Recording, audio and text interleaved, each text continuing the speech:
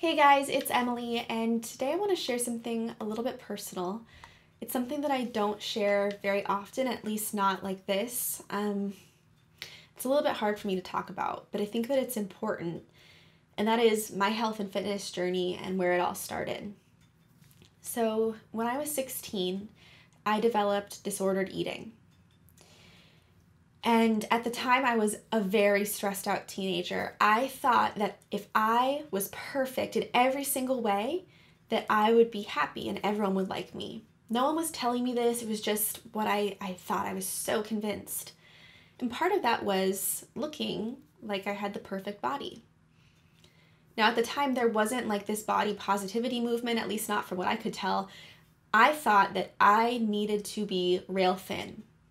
Having a butt wasn't cool yet. It was just in my mind that if I was super skinny, that I would be loved, that people would like that look, they'd like me.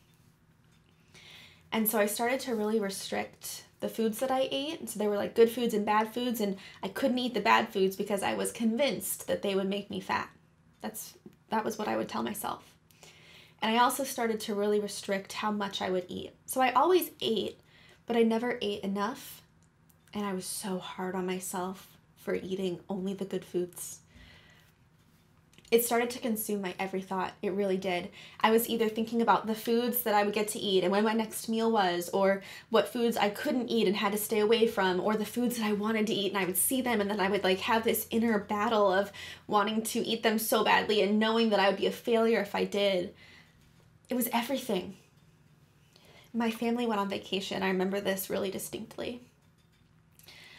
We went on vacation. We had a breakfast buffet that we went to, and everyone was so excited. This whole delicious looking breakfast spread. My dad got his waffles, and I stood there looking at all the food, and I just started to cry because I was so overwhelmed by the options, by the want, the desire that I had to eat these foods. But I couldn't let myself, for 1 second. So I'm just standing there sobbing in the middle of a restaurant, having this deep emotional struggle. And it was like that a lot. Maybe not in public all the time, but definitely in private, I had that happen a lot. I started to weigh myself every day, multiple times a day.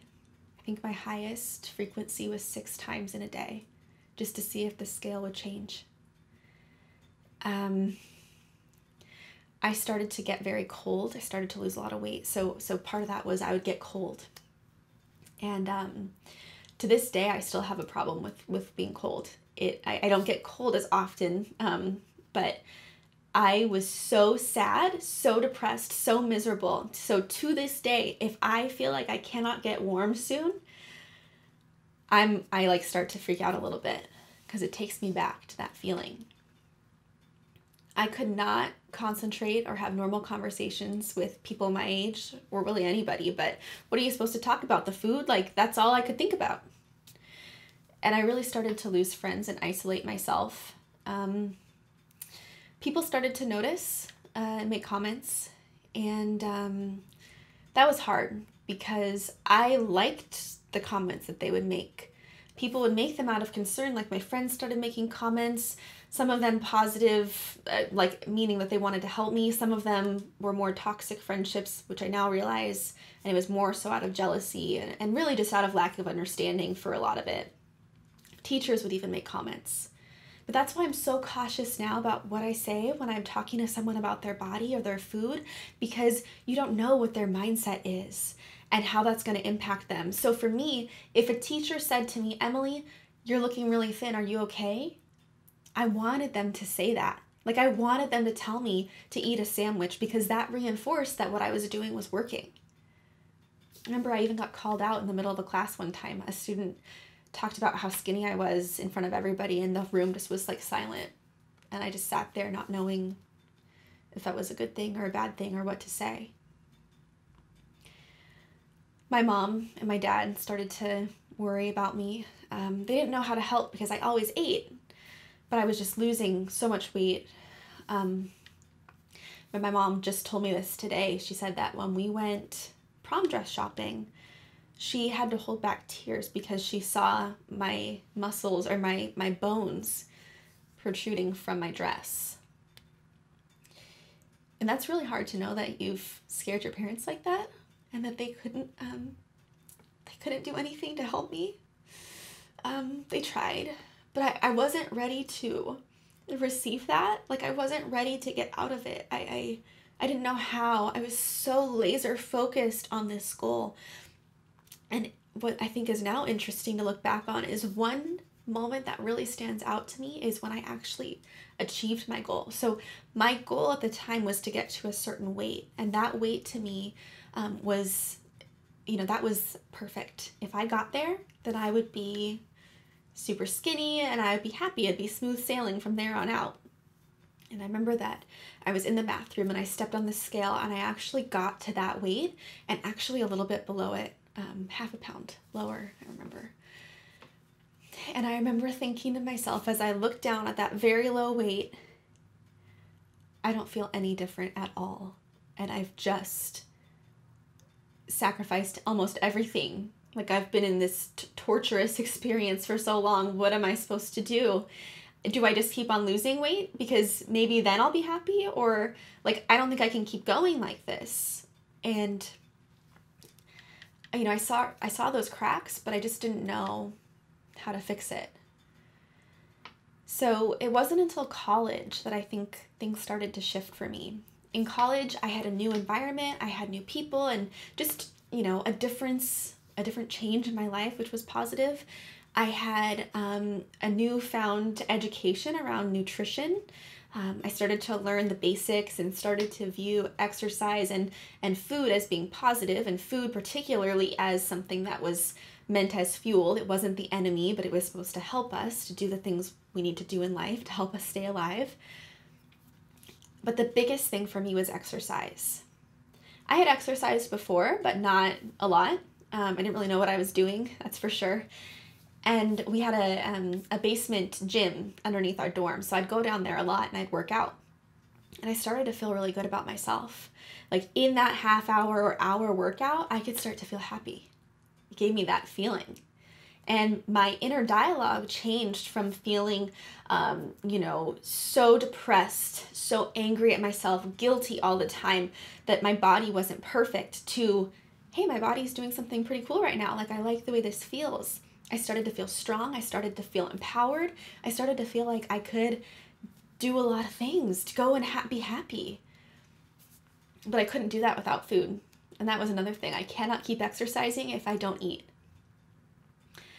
And I started to get hooked on it in a good way. I eventually joined a gym off campus, and I was still too afraid to go work out on the fitness floor alone. So I would just go to the group fitness classes.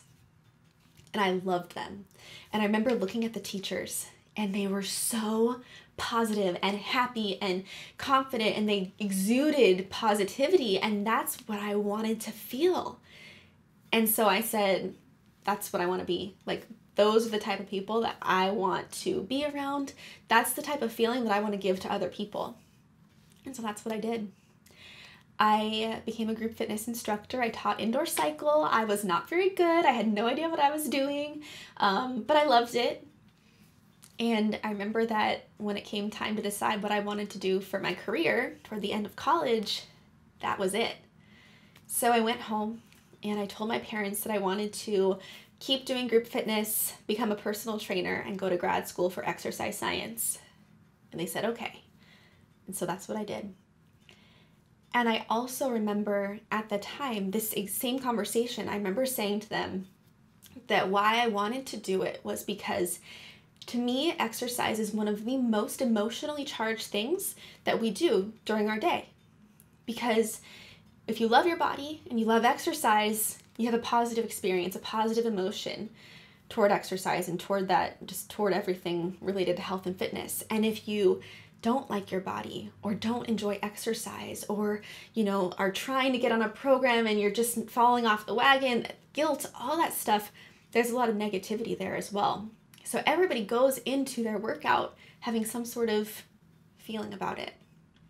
And if I could help women to go from having a negative experience with exercise or with their body and helping them to have a more positive experience and reap the health and fitness benefits of that, but then even more importantly, to reap the mental benefits of that, to feel good about their bodies and to enjoy their body, to feel confident, they could take that and they could go into their life in every realm and show up better for their families, for their career, for everything. And that's what I wanted to do. Like, that to me is life goals.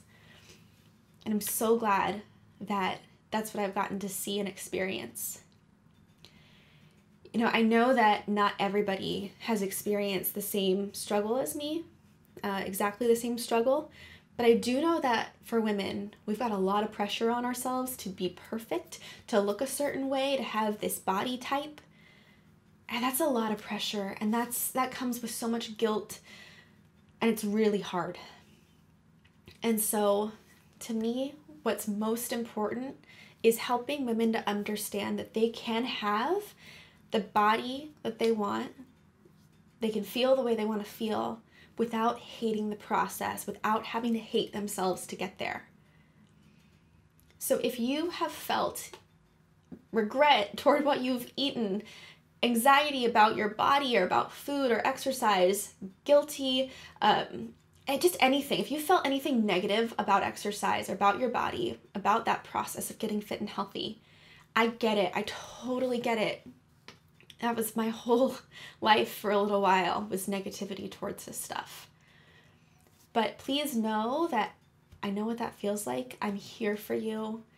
I see you. I get it. And it is totally possible to get all the things that you want without having to have that negative feeling. You can be happy and have the health and fitness benefits, the body that you want. So that's my story. I'm honored that you watched it, that you listened to this. I'm like sweating so bad right now sharing this. But thank you. Thank you for listening. Thank you for watching, and I'll talk to you soon.